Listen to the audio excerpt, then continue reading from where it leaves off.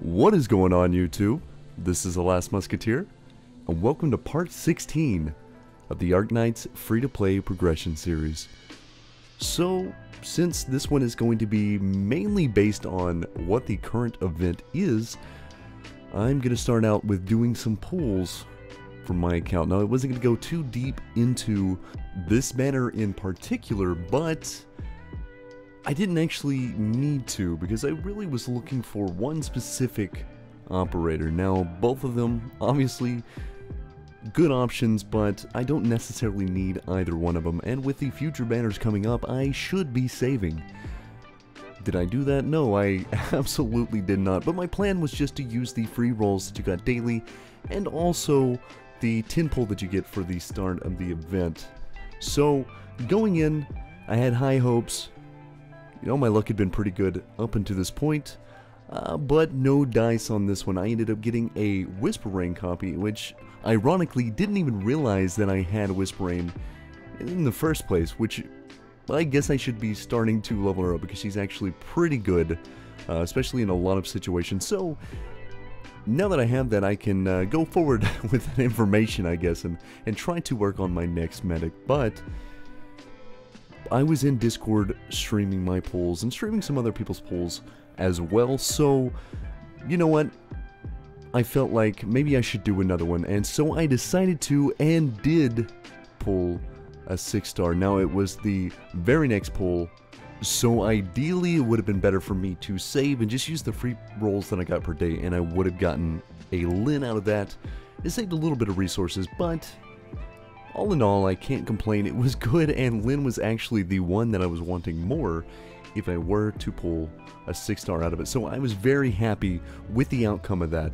About 6,000 more I run them down, but being that I am a bit lacking in the caster department, it is a good option for me. So I decided to E-tour.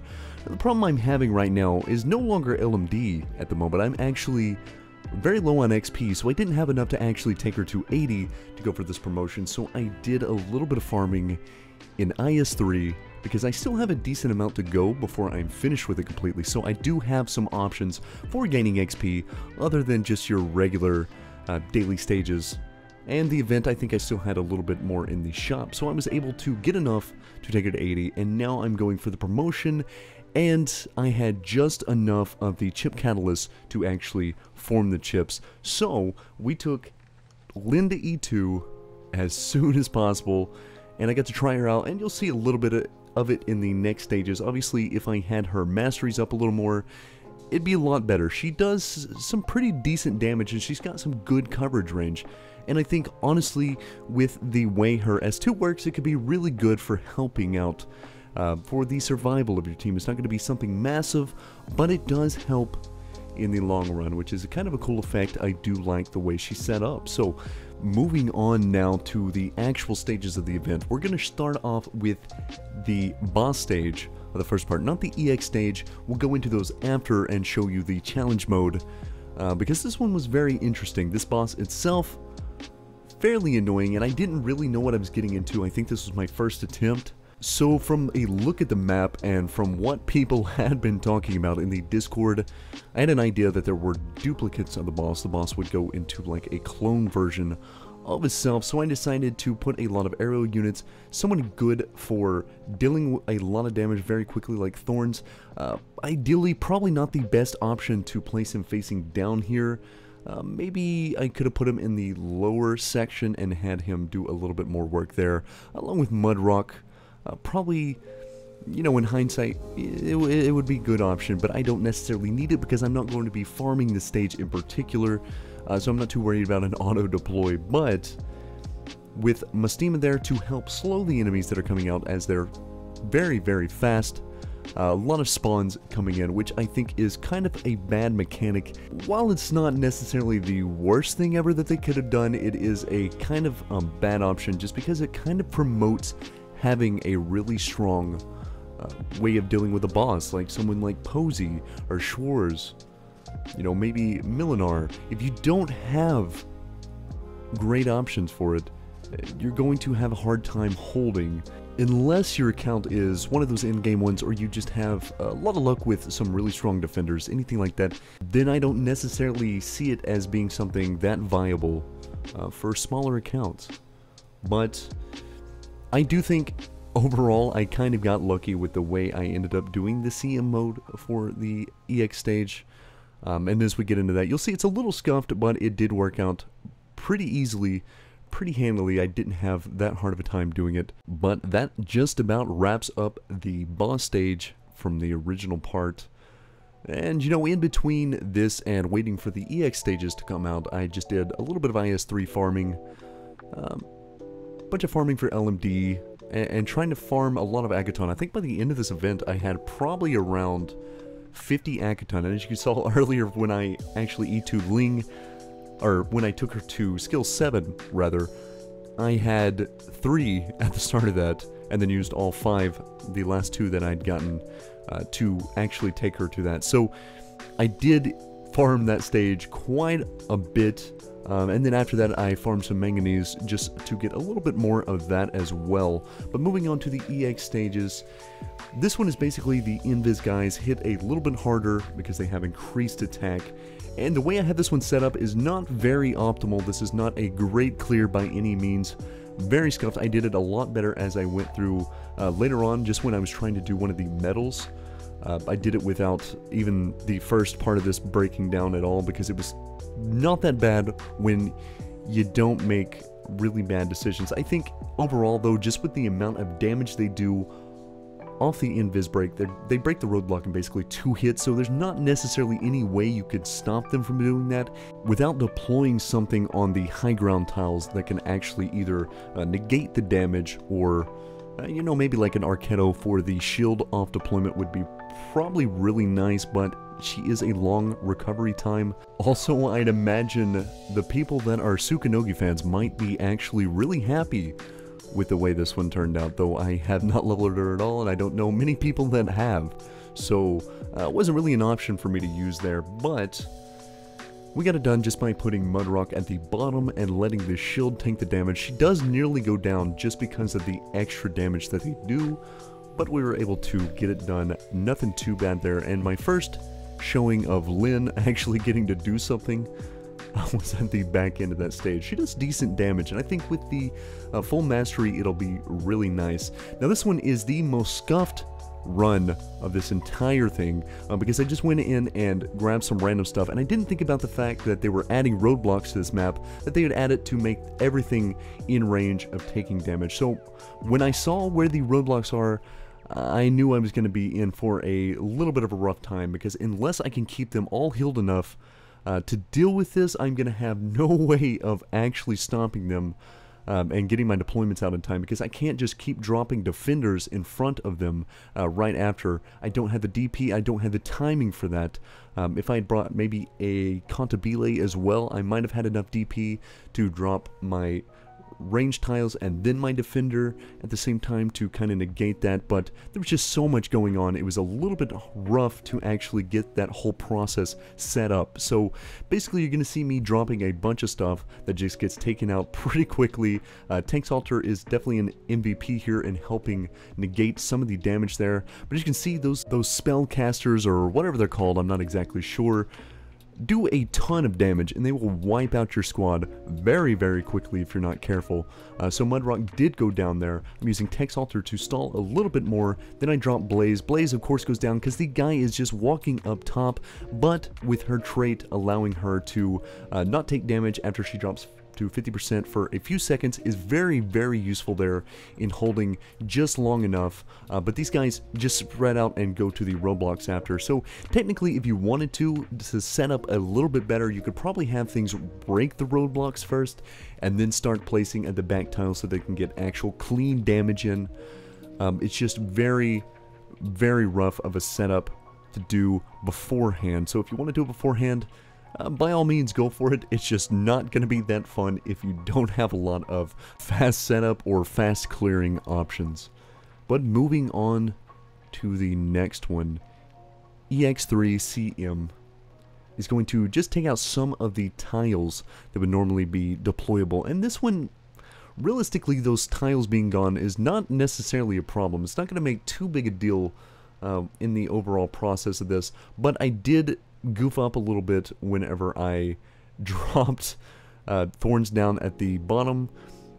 Ordinarily, I'd probably drop him up and to the right one. That way I can hit the full gate as they're coming out, and then I can drop someone like Monster or Mudrock in front of him to keep him from really taking damage, and they can deal with that.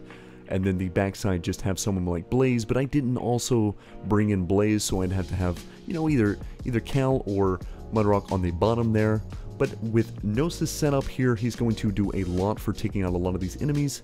Of course, Cal has no problem taking out the rest of these, but with the guys with the Invis walking through the mid, Monster is a great option for dealing with them because he is incredibly tanky. Especially with the skill active, it's going to make it a lot better because they do dish out a ton of damage. But having someone on the bottom side to make sure they can't set up the speed boosting things is a must on this. If you can't burst them beforehand, you got to make sure they cannot set up properly, or you're going to be in for a nightmare. Of course, the ones at the top would have been taken out a little bit better if I had Thorns deployed where I wanted them, but it didn't necessarily matter in the long run. We still ended up getting it done.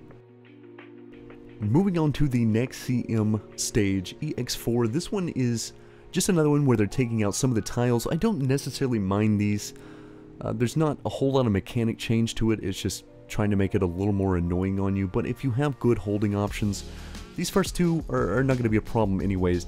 And once again, I threw down Gnosis. I need to try to keep him alive long enough to get his skill off so that I can try to do as much damage as I can in this part of the lane. But I pop his skill, get rid of him, and I just have Texalter slowly nuking with a borrowed support Meteorite, because Meteorite is a fantastic option for dealing with the top side here. Any artilleryman is going to do pretty well, or anything you can use that has the range to get there to take them out in time, because once they start getting to your lineup, you're basically going to lose everything you have because they do so much damage. So you have to be very, very careful. They have some decent range. If they had gotten on the stairs and in range of Monster, he would have gone down way too quickly, and then it becomes a war of attrition after trying to hold that lane. But like I said, Meteorite was a great option for dealing with them. Somebody with good range like that is a great option every time. But we're going to take a little bit of a break from these stages for a second to show some of the pulls that I did for a couple of other people in the Discord. So this first one is for JR, and he only wanted me to do the 10 pull because he was trying to go for Fire Whistle, and well, we ended up getting her in the first one, so very, very nice. And we swap over to Krim. Now, I was going to play the audio from the Discord, but for some reason it was very, very messed up. I didn't have my audio. I didn't have half of the people in the Discord audio, even though they were talking through it. It would cut in and out half the time. But there was like a couple of members of it that were in there at the time talking that you could hear every word they were saying. So it was just a very weird experience, and I don't know what was going on with OBS in that sense. But this pull worked out a little bit better. We ended up getting Fire Whistle and also a 6-star. So very nice pull. I don't know if we were exactly going for it. I don't remember. But I know Fire Whistle was one of the main ones that Krim wanted. So not only did we get her once, we got her 2 or maybe 3 times. I don't exactly remember. And speaking of getting the featured 5-star, I don't think I've got one in the last like 3 or 4 banners. Very sad to say the least, but you know, at least they'll be in the poll later on and I can potentially pull one. But we did get him a Chungus at the end of the day, so not a bad pull, not Lin, but you know, it is a decent operator, and I think he gets a bit of a bad rap. It seems like people don't like him as much as I would imagine they would, because he's actually pretty decent. I've seen some stuff on him. He is kind of nutty at times, but Krim decided to go for another 10, so we did no real luck there, but he did get a new 5-star out of it. And I did do pulls for one other person, Dastro, but for some reason it only recorded like half of it and only got like 1 or 2 of the pulls. But either way, it was a bunch of sadness. For some reason, this is like the second or third time I pulled for Dastro, and I just can't seem to pull anything he actually wants. I didn't get him Texalter last time, I got him Penance, I believe, or some off banner. I can't exactly remember. Maybe it was Golden Glow. But that was a little while back, so I am a bit cloudy on my memory on that. But once again, Dasho, I do apologize. Probably best that I don't pull for you in particular. It just seems to be cursed at that point. But I do wish you the best of luck in getting Lin or Chungus or whoever you're going for this banner. But moving on to the next CM stage. So this one was not too bad. It's another one of those situations where it's just got the invis guys that do way too much damage. And so my idea was to try to borrow Passenger and nuke him down. Well, that didn't quite work out. He survived with a tad bit of health. So honestly, the better option is just to leave Mudrock at top, let him break through, and just finish him off a little bit later on. But watching them all walk through and just one-shot my operators is the most annoying thing I've had to deal with. But if you can catch them at just the right time with Gnosis, after they get the first hit, they won't be able to go invis again, and he can pop them off with help of somebody else before they get through. But as you can see, this one is going through, breaking the roadblock, and we'll meet up with Mudrock a little bit later on. I don't know why I dropped Suzerain there. I literally just sent her in to get sacrificed. A bit of a bully move on my part. Sorry, Suzerain. But moving on to EX6. So this one, basically, it just made the really tanky guys extra tanky. So what is the best way to dealing with that? Well, ignoring most of the defense. So what I decided to do was just use Cal and Monster for the true damage, and then try to use a bunch of casters like Passenger to try to cluster them while they're being held by a 3 blocker, and then just nuke them. Now Gnosis is a good option as well, but he only hits a certain amount and the freeze can only do so much damage. So somebody like Passenger or some type of chain caster who's going to do a lot of bounces, somebody like Pudding would probably be a pretty good option here. And as you can see on bottom, Blaze is about to go down because I was not paying attention to that, and then luckily I dropped Perfumer in time.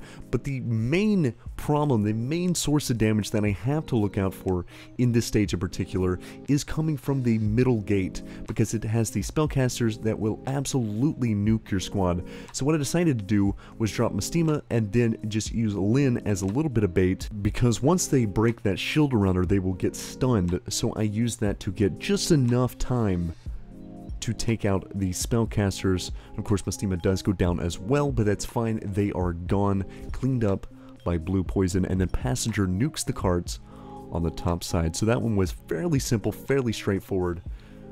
And now we move on to EX7CM. So for this one, the Sand Voyager has increased health, and that is the big carts that are going to pick up the passengers along the way.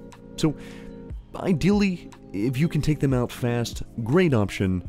If you can't, you're going to have to stall for a little bit of time, but they do require like 4 block to actually do any type of blocking with. So you're going to have to play it a little smarter, do something like true damage, or somebody that can actually hold for a little bit. Somebody like Passenger is a great option as well, because there are a lot of enemies moving through, so if you can lock down any of them before they get into the actual vehicle, or if you can just burst the vehicle with the help of him or someone like Gnosis, then it is going to be much easier. And that's basically what I did, and I used the true damage from Monster and then nuke them down between Gnosis and Passenger. Now right side is going to be Mudrock and Blaze doing most of the work, and then Mystima because of the slow. Now if I didn't have the Mystima slow, this would have been a little bit harder for the right side, because I didn't have enough damage overall, so I really needed something to buy me some time there. And as you can see, I almost leaked another one. Suzerain was able to help Cantabile clean him up though.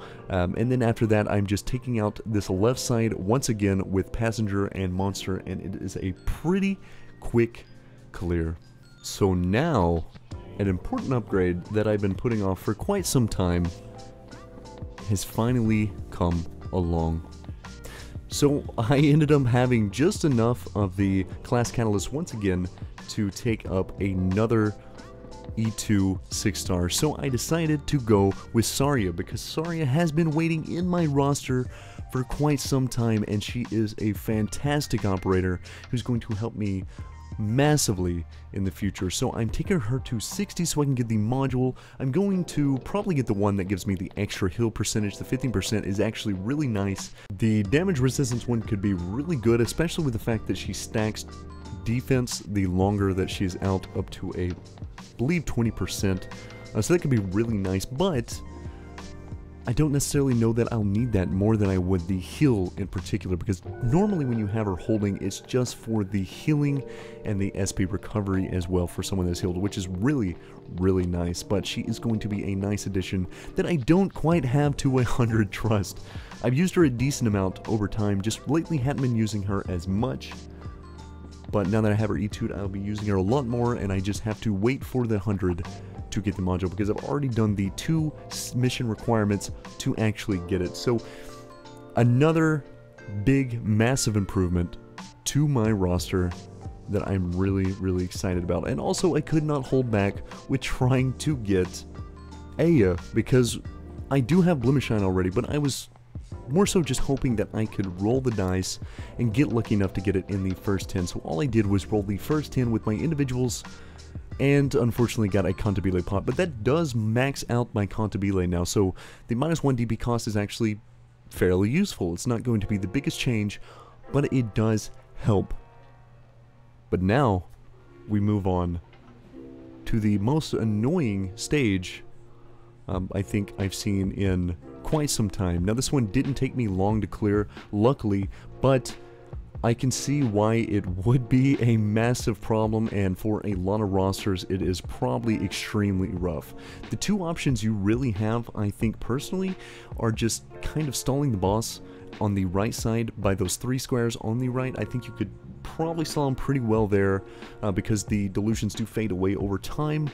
So as long as you can get rid of that option, then it's not so bad with the blocking. But if you can burst him down, maybe use something like Posey, Schwarz. In my case, I use Milinar to help out a lot, and then use my true damage from Amiya to actually punch him down enough. And even that wasn't quite enough damage, because yeah, if I leveled them up more, had more masteries or something, it probably would have been fine. But I just used basically the bare bones requirement for getting the true damage there. So it was enough in the long run. And essentially what I'm doing here is I have Thorns facing right to do damage, not just from the first phase. He's going to basically take out the boss by himself, a little help from BP, but BP is mainly just there to take out the astral projection so that he doesn't create too many delusion spaces or actually teleport, because that would cause too much of a problem. So Thorn's facing right side, so when the second phase goes and he can no longer block it, he is going to do extra damage to help me out. Mudrock is going to solo the left side, and because you do have -1 block, anything that walks up on the top level is not going to actually attack any of your medics or anything, so they are free to sit up there, and you basically have, for me, Gabby Alter holding that lane where she has the 4 block with her skill active, and then I have Monster facing down to do the true damage to deal with the tankier guys, because if not, you just don't have enough to actually take them out. And it is kind of RNG based. I got pretty lucky with mine, so I was able to do it so early that I didn't have a lot of the big guys spawn, because if too many of the tanky ones spawn, you just can't take them out without a strong caster up there. So basically when I get this first group of enemies out, when it gets to 19, then I can activate Thorn's skill the second time to let him go ahead and finish off the boss to start the second phase. Now this is where everything gets a little more hectic, and the reason I have Milinar, because he's going to be on the bottom side with the bottom projection. I'm going to throw Gavial down here to heal him up just to make sure he does not go down. I have Amiya for the true damage on bottom to help out, though she doesn't do a whole lot, but it is enough to help. Now one downside to this run in particular is that I forgot to activate Perfumer's skill, and that is the main thing that keeps Thorns alive here, and since I didn't activate it, he does end up going down, which is a major problem, because I thought I was going to lose just based on the fact that I no longer had him there for help. But luckily. I did do quite a bit of damage. Milinar at the bottom is going to do most of the work. Amiya stays alive for quite some time so she's able to get the full activation off, and then she does go down after the full duration of her skill. So now at this point I need to use Mastima up top somewhere to preferably slow down all the extra enemies that are running through, because that's going to be the deciding factor of whether or not I can finish this. And that's why I think Mastima is such a good option for this, and why she's so underrated in a lot of different situations. But I'm just going to spam Tech Salter at the bottom to try to take out the one, and even though there are a lot of slots, a lot of delusion slots where the enemies are spawning, I'm not too worried, because I do have Milinar bottom, and he will be ready to activate his skill, not once but probably twice by the end of it. I think I have to activate him 2 times at bottom, but as you can see, the boss is almost down. I throw down BP to actually try to help out a little bit. Tech Salter does quite a bit of damage. BP does, well, next to nothing, but I'm not too worried. As long as I can do it before he gets to the stairs, we're going to be just fine.